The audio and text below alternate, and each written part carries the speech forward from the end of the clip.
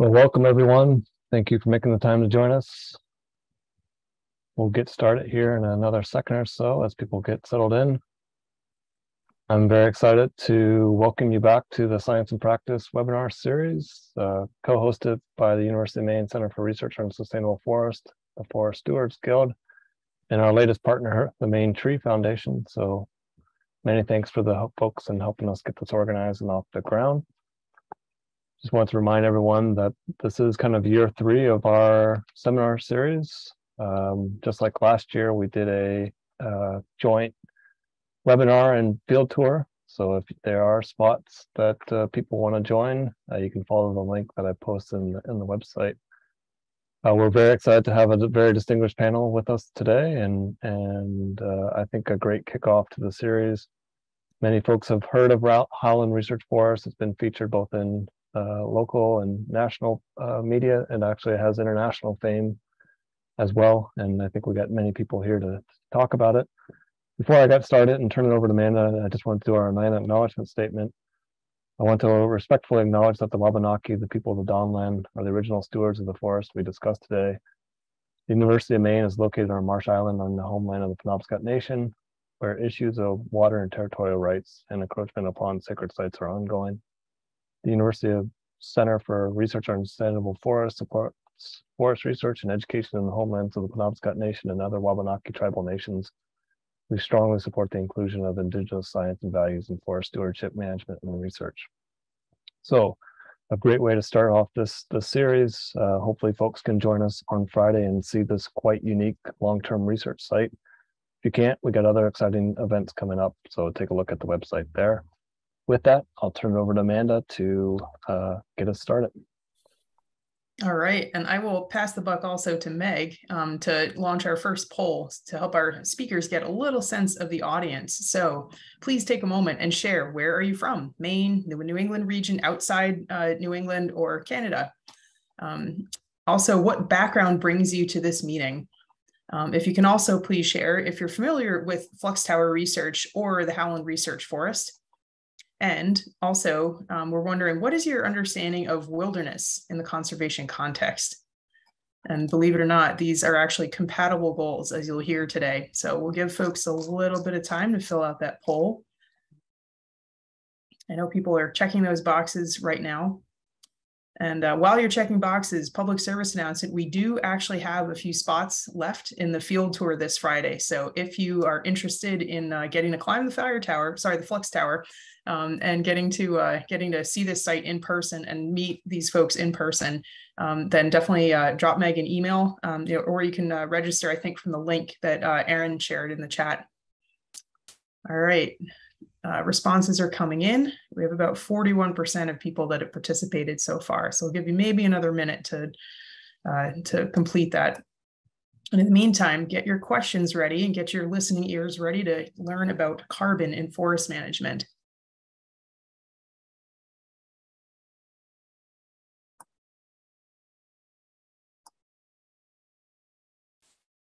All right, it looks like the poll might have accidentally ended, so I'm going to share the results. Sorry about that, Jake. Sharing the results. So for the folks that had a chance to respond, most of us are coming in from Maine. Most of us identify as foresters or scientists or other natural resource professionals. In terms of familiarity with the Flux Tower research or Howland Research Forest, most people are here to learn all about it. Some are familiar with Flux Towers, but not familiar with Howland. And only a few are very familiar, or have done research at the Howland Forest. So last but not least, what is your understanding of wilderness in the conservation context? There's a good mixture of responses here. So ecosystems free from human management. About half of you that responded were checked that box. Ecosystems are under active scientific management for critical habitats and how they sequester and store carbon. Good response. Ecosystems where access is centered on muscle-powered means, so hiking, snowshoeing, no motorized or mechanical recreation, also got a strong response. And also partnerships focused on conserving well-managed timberlands and farms. So I see all those. And in addition, a few folks check the box for ecosystems that are focused on wildlife preservation. So again, I'm going to stop sharing that now, and we will see what our speakers have to share. So now I gotta find our agenda once again. So first up, Dave, if you want to share your screen and give us a little introduction to Ameriflux and what this data and a little bit about the Howland Forest. I would be glad to. Can you see my screen there? Yep. Okay, fantastic. All right, thanks, Amanda. And thank you all for the opportunity to highlight some of the work that's been taking place at Howland for many years.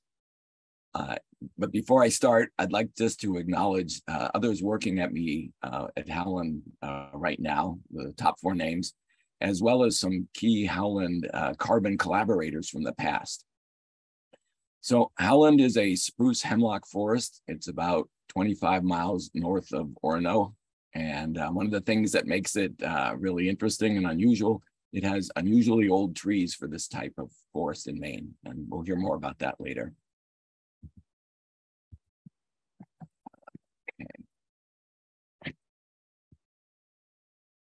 Okay, so Howland is a research forest that's surrounded by working forest. Most of the area in this image, which was taken back in 2002, was owned by International Paper Corporation, and it's now part of the 2.2 million acres owned by John Malone.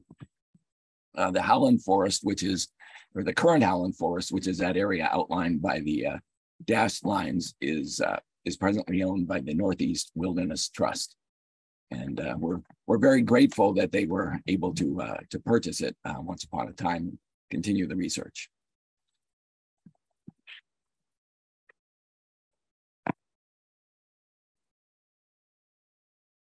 So just a very quick early history of Howland. Howland was designated for research purposes by International Paper as part of a spruce fir co-op that they formed a government sort of industry partnership back in the 1980s. And it was driven in part by the spruce budworm sort of outbreak before that. But I think at the time, by the problem of red spruce decline, which was widely believed to be due to acid rain. So the site was established, then the infrastructure with funds from the EPA and the Forest Service in 1986. And a research tower was installed there in 1987, and that's when meteorological monitoring began. And I think Howland is a great testament to the idea of, if you build it, they'll come, because in no time, NASA discovered that there was a tower and all sorts of interesting data coming out of it. And they began what they called the Forest Ecosystem Dynamics Program in the late 80s, where they were running pretty much every sort of sensor that they had, LiDAR, radar, all sorts of, precision optical sensors at the time. And I think in the late 80s or early 90s, I understand Howland was the most photographed spot on Earth from space. In 1990, the Clean Air Act was amended, and that started the decline of acid and nitrogen in rainfall. And research evolved in different directions. And then in 1995, carbon flux studies began at Howland, and that's when I sort of appeared on the scene. And then just fast forward a few more years, in I think it was about 1999, the landowners decided that they would resume harvesting in the forest and that it would no longer be a research forest. And to those of us that were working there at the time, we were very pleased that the Northeast Wilderness Trust put together a program and purchased the land from the owners at the time and designated it Forever Wild. So I've mentioned sort of these flux towers. We've heard about them a few times, and I will say a special feature at Howland is the presence of carbon flux towers. You can see one in the lower right of this picture. And basically these towers have equipment on top of them, which allow us to continuously measure the carbon going into and out of the forest. Really, with this equipment, we can see the forest breathing on a second-by-second basis. And this has been going on now for over 27 years. So we have a very long and precise record of what's been happening in terms of the carbon into and out of the forest over this time. Howland is just one of many sites, over 400 in fact, that are part of a network of sites that make these sorts of carbon flux measurements. But Howland was one of the very first sites in the country to do this, and it now has the second longest record of all of the sites. There's a similar tower down at the Harvard Forest in Massachusetts, and they have the record. And I don't know how we'll ever catch them, but we're just a year or so behind them.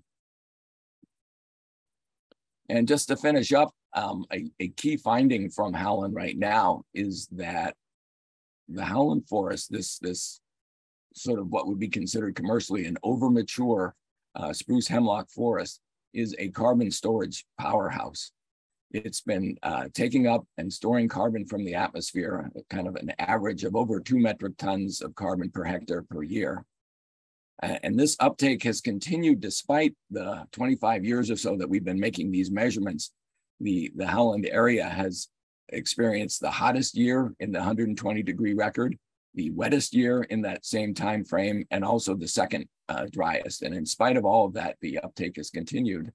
And what's even more remarkable is the carbon uptake in this forest has actually been increasing by about 1% per year since we began the measurements back in 1996. So really exciting result, shows that forests in Maine are really doing their thing. So I'll finish there. Thank you. Awesome. Thank you so much for that quick overview.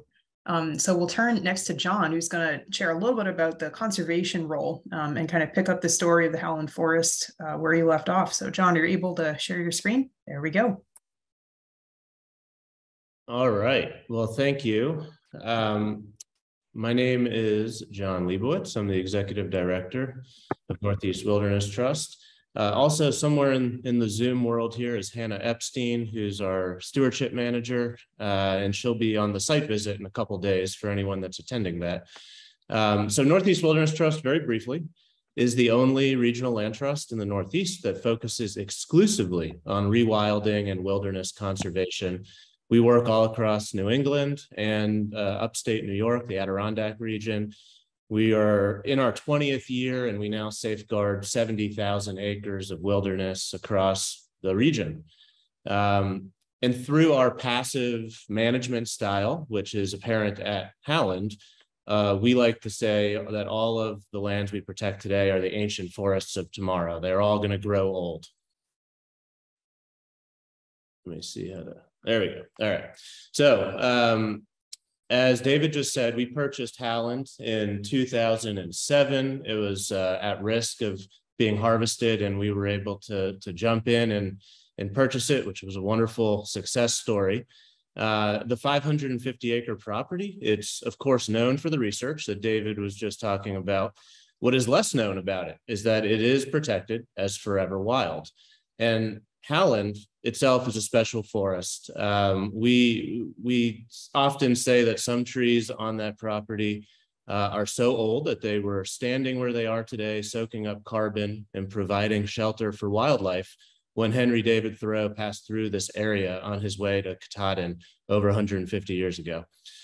Beyond simply holding the title, Northeast Wilderness Trust ensures that the land remains forever wild with a legal instrument that we call a declaration of trust, which is similar to a conservation easement in that it's recorded and it will run with the deed forever. And essentially what it does is prohibits extraction. And while the forest is already quite old, the forever wild protections mean that it will remain wild in perpetuity. When trees fall at Howland Forest, they stay where they lie and they add complexity and richness to the forest. So I want to just put into context what wilderness conservation means in the Northeast. Protecting lands as wild is a complementary strategy to the continued conservation of well-managed woodlands. Northeast Wilderness Trust is a partner of Wildlands and Woodlands Initiative. And while we as an organization focus exclusively on wildlands, we support a holistic approach to conservation, which includes wildlands, woodlands, farmlands, and community involvement. So we like to really emphasize that it's important to say wildlands and woodlands, not wildlands or woodlands. And context is important. So this is a map that shows all the Northeast, and all of the light green is conserved land. The data is a little out of date at this point, but the point to get across is that about 25% of New England is conserved in some way through private and public means. The same data is shown here, pulling back a layer, of all the wildlands in New England. So you can see there's much less light green, and approximately 3.5% of our region is protected as forever wild today.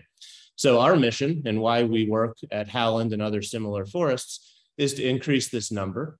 And by doing so, protecting wild forests for wildlife, people, carbon storage, and in the case of Howland, a place to conduct critical research. All right, and then very briefly, I got 2 slides left. I want to just talk about what do we mean by wilderness or forever wild? Wilderness is land that is essentially left to its own will. In the Wilderness Act of 1964, the word untrammeled is used, and the roots of the word wilderness, as described and researched by Jay Vest, you can see a little picture of his research paper. It means will of the land, self-willed forest. And freedom is essentially the philosophical underpinning of wilderness and our work. So in a self-willed landscape like Howland, trees grow old and die on their own time frame, species form multiple generations, complexity increases, niche habitats are naturally created, and coarse woody debris dominates the landscape, which is an element that's often missing from managed landscapes. And so all of this biomass complexity, it increases year after year, and that's what's been happening at Howland for many, many years and will continue happening there. So then finally, I just want to conclude my brief presentation talking about the importance of the research that's coming out of Howland and how it has informed our work at Northeast Wilderness Trust. We've released 2 papers specifically on carbon. We title them Wild Carbon. And we've utilized the research that's come out of Howland very directly. So these papers discuss the utility of old and wild forests, what some might call overmature, as David pointed out. And when it comes to carbon storage and carbon sequestration, what does that mean? So specifically through these papers, which are available to download for anyone here today, we sought to address common misunderstandings around how much carbon is stored in old forests, and specifically the outsized role of big individual old trees. And in our follow-up report, we sought to address the ongoing debate about sequestration rate of carbon in old and wild forests, essentially how much carbon is being added annually to that stored amount. And our conclusion is that old forests often sequester as much carbon and sometimes more than younger forests when taking all of the fluxes into account. And that's research that has come out of Howland, among other places. So again, both of these reports are available for you to download. And if you're interested in carbon flux research from Newt's perspective and how we've kind of packaged it with the rest of our work, you can download those. So I'll just finish with a lovely quote. Whoop, and I just skipped it. Hold on. Well, it's gone now, but I can share it another time. All right. Well, thank you very much. That's all I've got. Thank you, John. I know there's a lot more to tell in that story. If you have a moment, you can also copy and paste that quote into the chat. It looked like it was an Albert Einstein quote. So I will do that. All right. Thank you. Shawn is up next.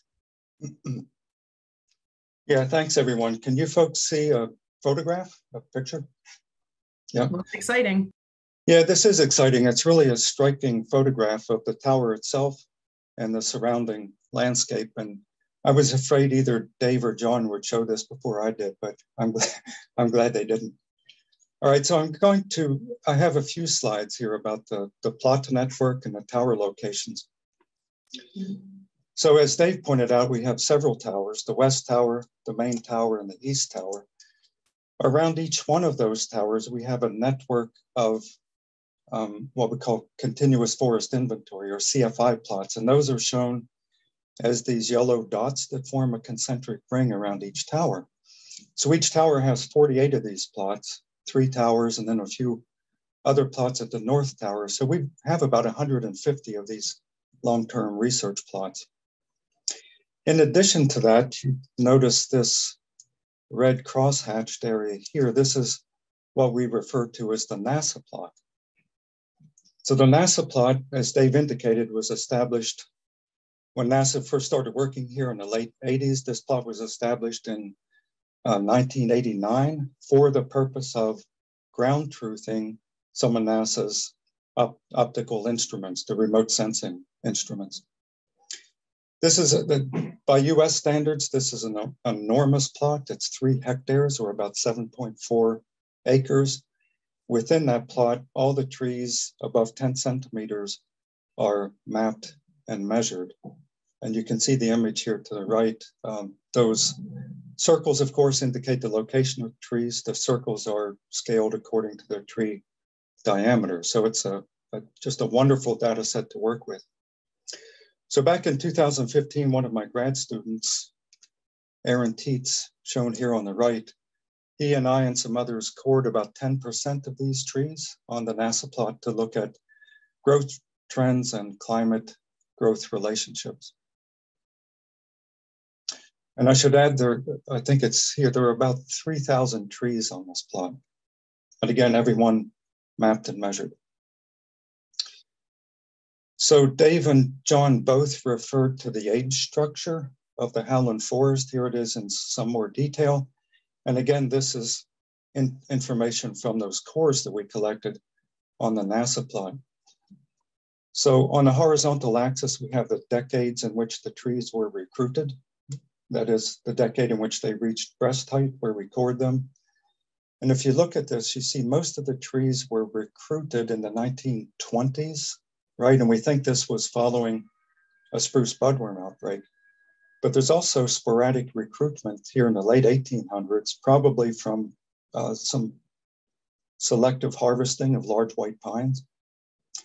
So I don't know if you folks have noticed this, but the most striking thing about this age distribution is this large old yellow birch that's now 363 years old, right? The innermost ring from the core we took from that tree was 1659. So I have a colleague at Harvard Forest that keeps track of the oldest trees in New England, and this is the state record yellow birch for Maine. The striking thing about it, it just happened to be on our plot. We didn't go looking for this tree. It just happened to be there. Yeah, so one benefit of having these really detailed records, I warn my students not to show complicated tables like this, but I'll go through it. So each row is a species. Again, in 1989 on that NASA plot, we had 1,522 trees. We re-inventoried that plot in 2015. 291 of those original 1,522 had died. So 19% mortality. If we express that on an annual basis, it's less than 1%, about 0.73. If you look at the entire mortality rate of 0.64 on an annual basis, that's quite a bit lower than what we assume to be the 1% typical mortality rate for trees in New England and unmanaged forests. So again, just showing the benefit of having these detailed long-term studies.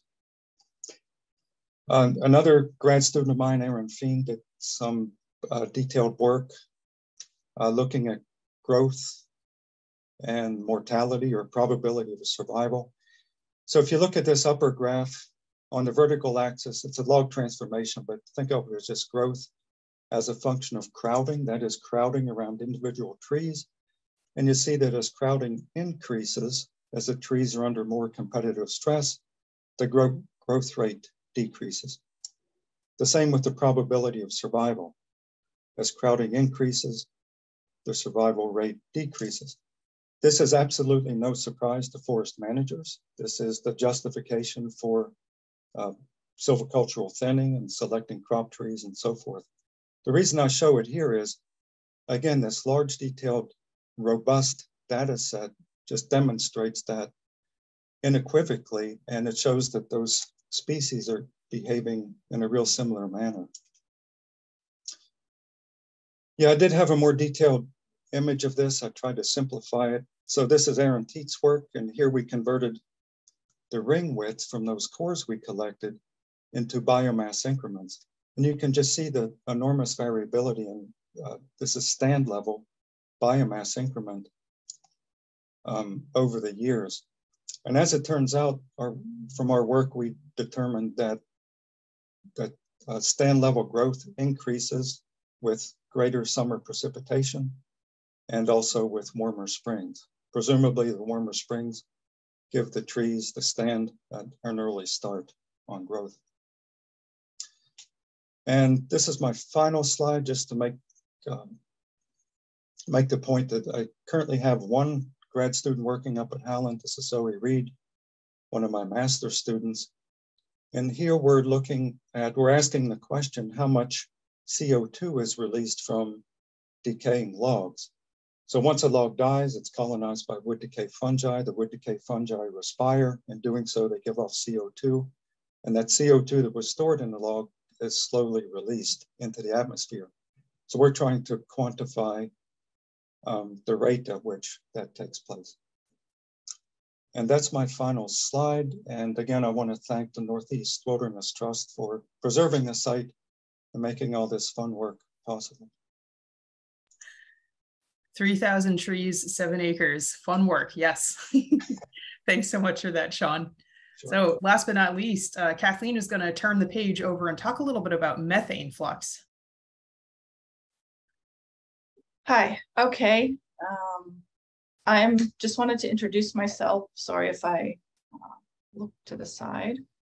Just give me 1 second.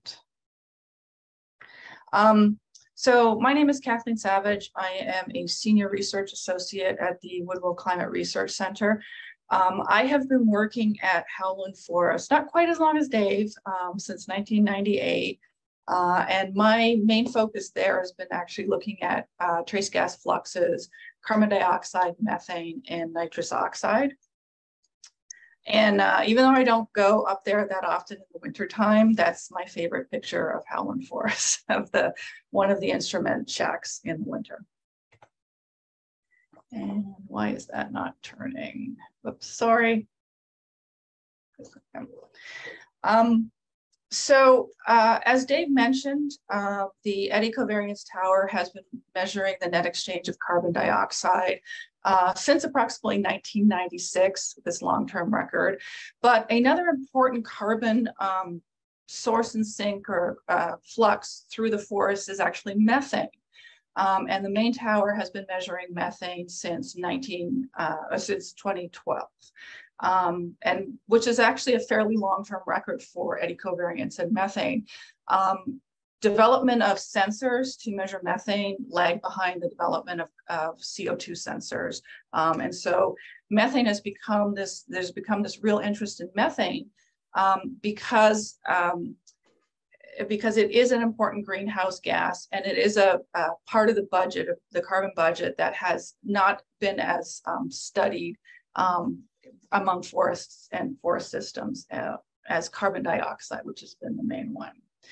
And the research that Dave has been conducting in the net ecosystem exchange of methane has shown that Howland Research Forest is actually a sink of methane, meaning it is actually taking up more methane than it is producing. And this is actually really unusual. Most of the tower sites, or the places that people locate towers, are sources of methane, meaning they're giving off more methane into the atmosphere than they're actually taking up. And this makes Howland Research Forest a really unique forest for that.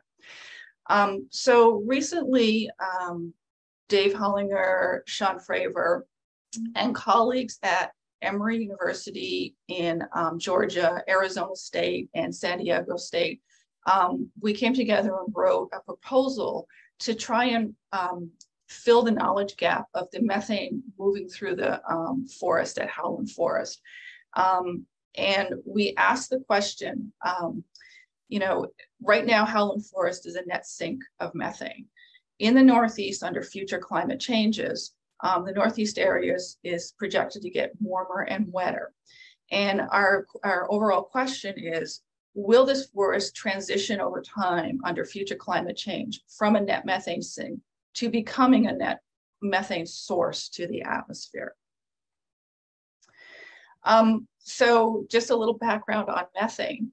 Methane is actually produced under anaerobic, very wet conditions. You often get it out of wetlands, rice paddies, and it's consumed under aerobic conditions, conditions in which you have oxygen, drier conditions. So our collaborative effort that we're starting up actually in a few days, November 1st is the official start of the project. We are going to actually look at methane production and methane oxidation or methane consumption from below ground soil microbial processes. And you can see a nice picture of Holly, a former person who worked out at Howland, through to fluxes of methane from both the soil surfaces.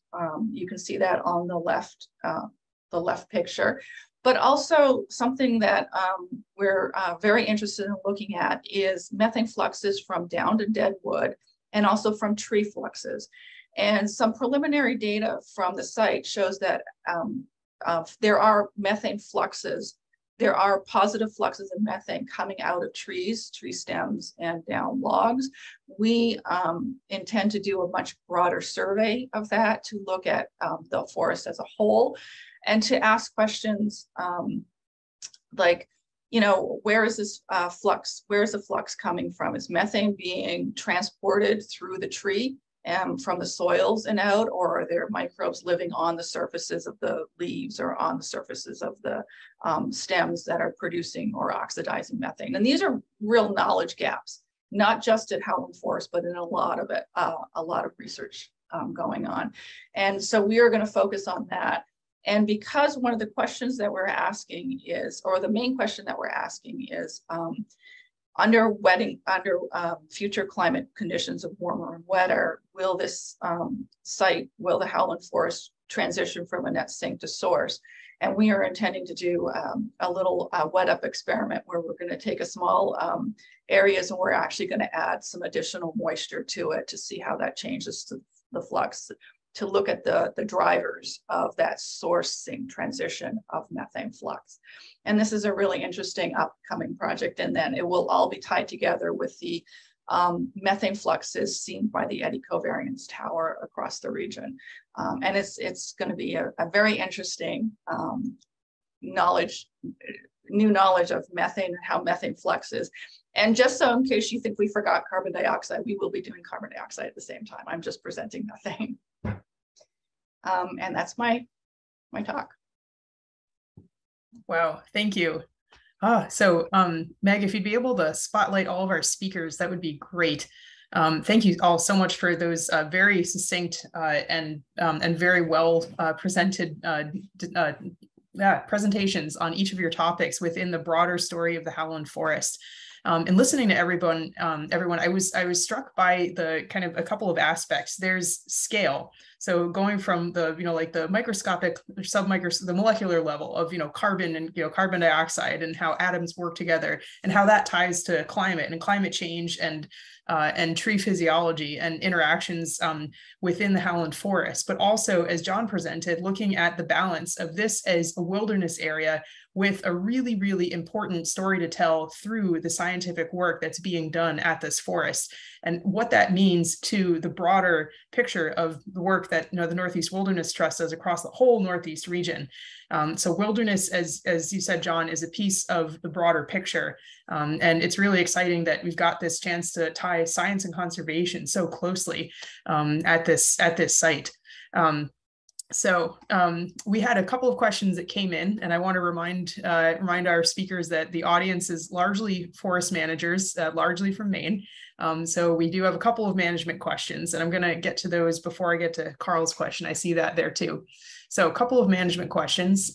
Let's see. So the first, Jake asked, how do you deal with invasive species in forever wild areas? And a related one that Jim asked, what's your policy on forest fires? So would a fire be allowed to burn through, or would you attempt to control it? Two great questions. So we have a couple, we obviously have opinions on these topics. So the first one, invasive species. What I can say is we take a hands-off approach to management as an organization. We are not claiming that a hands-off approach is the appropriate management scheme for the entire landscape. But we do think that it's really important for there to be some places across New England and the Northeast where land is left to its own devices. And what that means on Northeast Wilderness Trust lands, we don't do anything about invasive species. And, you know, in the case of, let's say, emerald ash borer, we know that some of our forest composition are going to change dramatically in the coming years. And that's going to create a huge influx of coarse woody debris in those forests. And we will grieve the loss of ash trees, but it's also just how it's going to happen on these wild places. We've also, just to note that anecdotally, and we don't have any longitudinal studies on this yet, but it's something we're thinking about doing as an organization. There's some relationship between a wild forest and a lack of disturbance and a lack of invasive species. So what we have found in our closed canopy forests that haven't had any disturbance in many years, there just isn't a lot of invasives yet. That may change as the climate changes and what's happening in southern New England creeps into northern New England. But even so, we're planning on taking a hands-off approach and studying it and observing it while having that position. I'll take just a quick stab at the fire thing, and then I don't want to dominate the Q&A session here. Our policy is very similar. If a fire swept through one of our properties, we essentially wouldn't do anything. Now, there's an enormous asterisk to that, which is most of our lands are in close proximity to towns, other private properties, etc. If a fire breaks out on one of our properties, generally speaking, the local fire department would put it out. And that has happened on a number of our preserves, totally consistent with our Forever Wild legal mechanisms. We would never prevent a municipality from putting out a fire because of human safety. But at a larger scale, we would not, ecologically speaking, be worried about a fire coming through any of our properties. Great. Thank you so much for those responses, John. So Carl was asking, can someone please explain how the towers work to measure carbon fluxes? I don't know if Dave or Kathleen want to tackle that one. Yeah, I'll excuse me, I'll take a go, Carl. I think the best way to think of it is that, so you have these towers above the forest, and at the height of the instrumentation on the tower, you kind of imagine this sort of invisible plane that's out there across the forest, above the forest. And the equipment there does two things. It measures the wind, kind of the wind speed, because the wind doesn't just blow horizontally. There's always a little bit of an up and down component to it. It blows down, it blows up. So the instruments record how much the air is blowing down across that plane. And at the same time, they record how much CO2 or methane, whatever it is that you're interested, is in that little kind of parcel of air that's moving across that plane.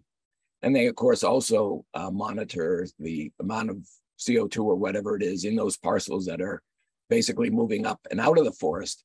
And you basically add up, the little bits that are coming in, and you subtract out the bits that are going out, and you're making these measurements continuously, maybe 5 times a second.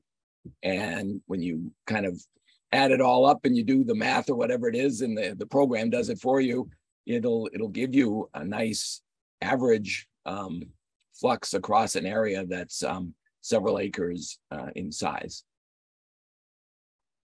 Thanks for that. I don't know if any of the other speakers. If that's clear enough, I don't know. Sounds good to me. And Carl, I think you should come on the field tour so you can climb the tower and see for yourself. That's probably the best way to get a sense of it. That's right. You can feel the breeze up there then.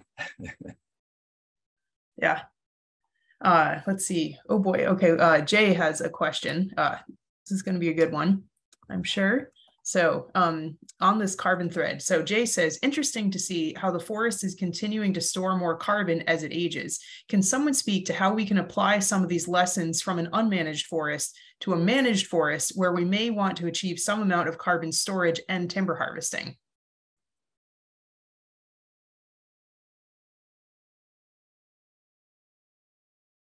I can maybe take another stab at that. You know, I think we were surprised, honestly, to see that the forest was storing so much carbon, this mature forest.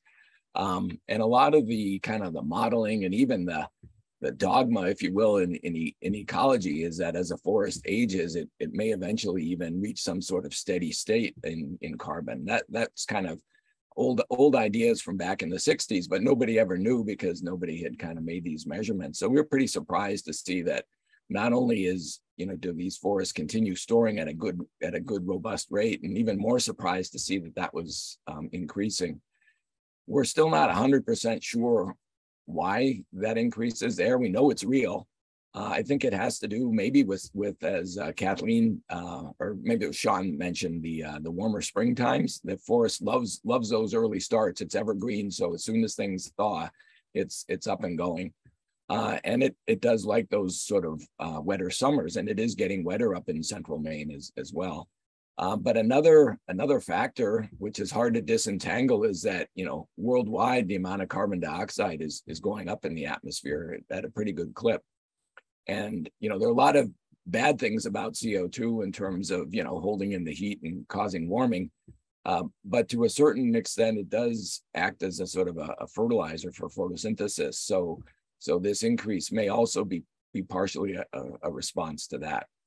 And I think some of the early models didn't include all of these kinds of factors. Thanks for that. Shawn, I saw you unmuted as well. Did you want to add on to Dave's response?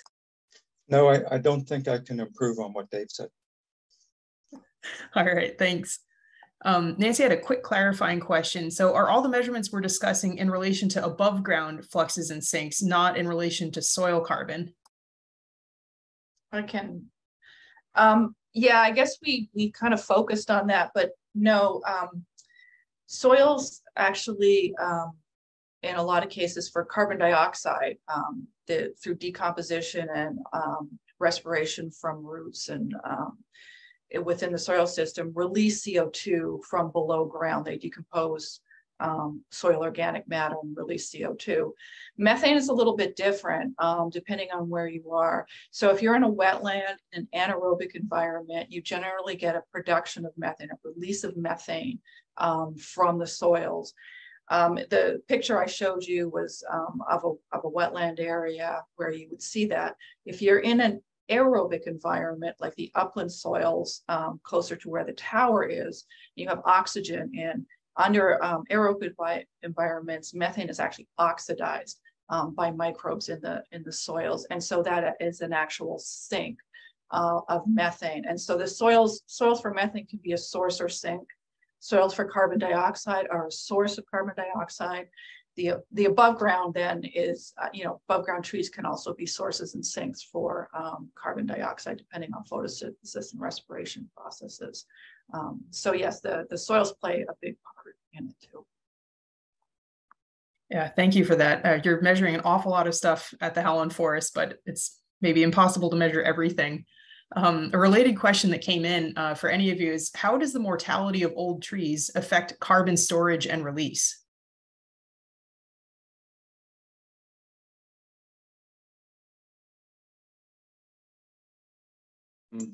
So maybe I'll tackle that and others can chime in. So while the tree's living, a healthy tree, it photosynthesizes, right? It brings in carbon via CO2, it brings in carbon from the atmosphere and stores it. When the tree dies, that stored carbon is slowly released to the atmosphere as a result of the respiration of wood decay fungi, the metabolism, the work of wood decay fungi. So a tree that stores a large tree, once it dies, of course, it contains a lot of carbon, but that large amount is slowly released over the decades. And that was, I showed a slide of Zoe Reed measuring the CO2 flux from actually smaller dead trees, but we're hoping to scale that up to sort of a landscape level estimate of CO2 flux. So I don't know if that answered your question, but dead trees release that carbon slowly over time. And maybe on a related note, Jake asks, old growth forests are said to be carbon neutral. Does that mean that the Howland forest is just not old growth yet? Or does it challenge the view that old growth forests do not sequester carbon? I would lean on the other half. I think Howland is not old growth. I mean, the hemlock, and I think the oldest hemlocks can be, I don't know, 5, 6, 7, 800 years old. So it's nowhere near that yet, but the trees are still putting on wood. The soil is still increasing in carbon. So there's a lot of places that it's still going right now. I'll add, this is out of my expertise. I'm not a scientist, but I will add that the research that we've been collecting at Northeast Wilderness Trust does certainly indicate that perhaps there is more evidence out there that's challenging the longstanding belief that old growth forests are by default carbon neutral, or oftentimes thought of as carbon sources. And I think that there's a lot of research that's coming out that's challenging those long-held beliefs or understandings. And we do cite a lot of those studies in those wild carbon reports that I shared with the audience here today, or will be available to the audience. I don't know how that's going to work. Yeah, we'll share the links. Yeah, thanks for both of you for your responses there. Yes, definitely. Old growth. Aaron started with a land acknowledgement statement, and then we had a couple of presentations kind of picking up the history of Howland Forest from the 1980s to the present, which is not terribly long in the history of time immemorial. So it is a good reminder. Dave, thanks for reminding us about how old hemlocks can get, for instance. Old growth, most of us don't get to see it very much as we look around the state of Maine and other places. We would love to see more of it on the landscape for lots and lots of reasons, including carbon storage capabilities, and obviously for other goals as well. So thinking about what we can learn from Howland in the context of how that might apply to broader places, whether they are managed forests or unmanaged. There's lots of good questions out there. Let's see. So we had another response from Carl. Carl had said, thanks, Dave. I'll climb the tower on Friday. And he's also wondering, how does the tower software distinguish carbon from trees within the 500 acres versus carbon that may have drifted in from beyond the boundary? Yeah, I sort of gave an answer back, because the answer is it depends, and it actually depends upon the wind speed and everything else. Sort of the faster the wind blows, the further away the tower can kind of see what's happening. But on average, it sees most of what's happening within, certainly within a few thousand feet of the tower, which is within the boundaries. Great, thank you. And on a possibly related question, Ernest is wondering, could this research possibly be used to predict the impact of the establishment of a commercial wind farm on carbon storage and sequestration? Food for thought.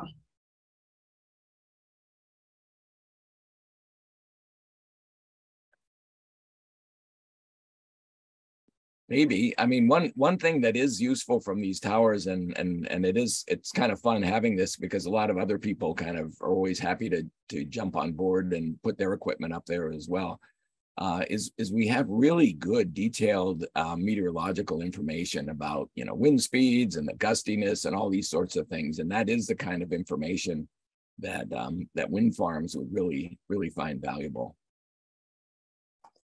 Yeah, it's fascinating that we're getting some very detailed questions that are very site specific, but at the same time, just remembering the broader context. And I think about, the map of the Ameriflux tower network, and just how broad that is, and all the data that's been collected in recent decades, and the stories that can be told by those data.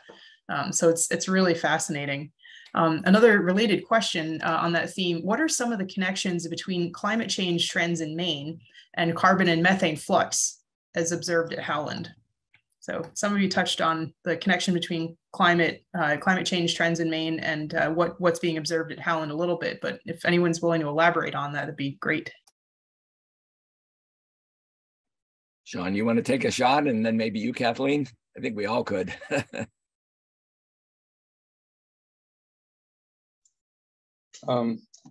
Sorry to bail, but I've actually got to run. I'll put that in the chat. I'm teaching a class in a few minutes, so the burden's on Kathleen and Dave. Sorry about this.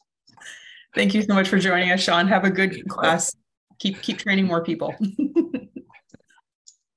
I have a little tough time on the overall trends in all of Maine. The fact that Howland is a net sink, there, just looking at the geography of the rest of Maine, there's a lot of wetland areas that if we had situated the tower somewhere else, it may have been a net source. There's really been no scaling up because there hasn't really been the data to do that. But what we have seen specifically at Howland, I've been doing soil fluxes there, and Dave's seen this in the tower. When you get a really wet year or spring or period, I've seen some of my drier locations that are net sinks transition to net sources for very short periods of time. So the potential in the future under a wetter conditions, if we make a huge assumption that Howland is representative of all of Maine, we might be able to say, well, in the future, if we see Howland switch from a transition from a sink to a source, the rest of Maine may suddenly become a new source of carbon to the atmosphere. That's a big if. So, but part of the reason we're doing this work is to get the data we need to sort of make some of those predictions in the future, and that is part of that new grant. Yeah. And I should add that what Kathleen was talking about is methane, that it may become a source of methane. Maine has been warming. It's been getting a bit wetter. The warming is especially, I think everybody knows, in the wintertime. Winters are not what they used to be. But in general, forests, plants like warmer and wetter conditions, and certainly there doesn't seem to be any short-term danger for the forests of Maine, I think, with the kind of warming and the changes that we've seen. But there's always this risk, and I think that ought to be a really strong motivator for all of us to do what we can to to turn climate change around, to reduce fossil fuels. I'll get on my soapbox here, but we know what we need to do, and the better we are at stopping climate change, the less we have to worry about the impacts of it. I'll just to add a tiny nugget to that. One of the values of forever wild conservation and wilderness that I did not speak to, but it relates to this answer, is places like Howland are critical for research in that they act as the control for what the rest of the landscape is going through. So when we're managing other lands or measuring carbon or methane on other lands that are managed, it's really important to have places like Howland out there that are just going as things may be without much influence. So the control for the larger landscape is another just important kind of contextual piece on why wildlands are important.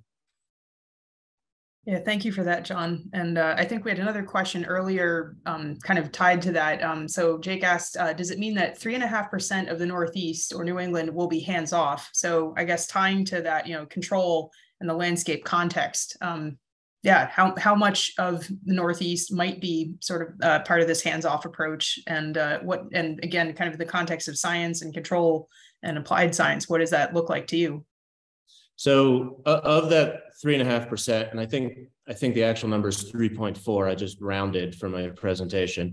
That includes a lot of different types of land. So that includes, for instance, federal lands that are wilderness with a capital W, congressionally designated wild places. That includes lands that are owned by states as public land. It also includes privately conserved lands like lands that Northeast Wilderness Trust owns. And then, of course, it includes privately owned land that individuals donate a forever wild easement to whatever land trust it may be. So the central theme on what counts, if you will, as a wild land or a wilderness or a forever wild landscape is a hands-off approach to management. So I think to answer your question, I went a little roundabout there, but to answer your question, I would say that that's probably an accurate assumption that about 3.5% of New England is formally designated in some fashion through many different legal mechanisms, that there is a hands-off approach on about that much land in our region. Great, thank you. So I'm actually going to call on Aaron as our host. You mentioned, Aaron, in the chat a little bit about the carbon budget, and maybe this will help tie things together with what's happening at Howland. So Aaron, could you elaborate a little bit about the carbon budget and why you shared that resource in the chat? Yeah, I think it's important as we talk about budgets and the diverse ecosystems that and kind of cover Maine. Obviously, Maine is mostly forested, so that's a big part of our budget. What I did put in the chat is our actual detailed budget. This is the first time that Maine went through an actual inventory. I'll quickly share my screen so you can see what I'm talking about. This is a 2-pager that we put out. I've even had their Governor Mills cite this number as well. But we try to account for all the buckets that happen in Maine. As we know, carbon's emitted and carbon's stored. So that's kind of this left hand is all the greenhouse gas emissions. And we did this at 2 points in time, 2006 and 2016. This is called a stock change, so that we estimated the stocks at these levels and then we compared them. So these are our emissions, and then basically these are the ecosystems within Maine, including the forest, wetlands, agriculture, urban, and then our kind of inland and coastal waterways. You can see whether they're kind of a net uptake or a net emission. Like agriculture has a small net emission, whereas forests obviously are sequestering carbon. The difficult part is when you get to products and where the wood after it's harvested goes. We can see there's quite a bit of a transfer from the forest to the wood harvested pool, and as we mentioned, there's some decay and release back to the atmosphere through the processing. Overall, though, we're looking at about 75% storage from the forest, so 60% of that's in the forest itself, or places like Howland. And as well as 15% in the products, compared to the rest of Maine, that's obviously a net land sink of about 79%. So the bulk of what's happening in Maine's forest, our carbon budget, that happens in the forest. As you can see right here, Howland's a very special place because it's one of the few places that we can actually assess the carbon flux and validate kind of our estimates at a broad scale. So this was our first stab. I know Dr. Dan Hayes of the University of Maine is working on a revised carbon budget for all of Maine. Fantastic. That's a great way, I think, to tie everything together from today's webinar. I see we have just a couple minutes left on the clock, so we are going into wrap-up mode. Meg put info in the chat. If you were intrigued by what you heard today and you want to come learn more in person, and if you want to climb the Flux Tower, then please register for the field tour. It's a rare opportunity, and you've heard several times, Howland Research Forest is a unique and special place. So please come join us and take advantage of the nice weather that we will have on Friday. Thank you so much, everyone, for joining us. There were SAF CEUs assigned, I believe, one credit assigned for today's webinar, and we're really looking forward to have folks join us.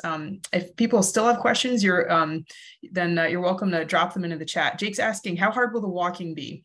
Not terribly difficult once we're there. We're going to be in 2 central sites. There will be a 10-minute walk from one location to another. And Jake, you don't have to climb the tower, but you're always welcome to.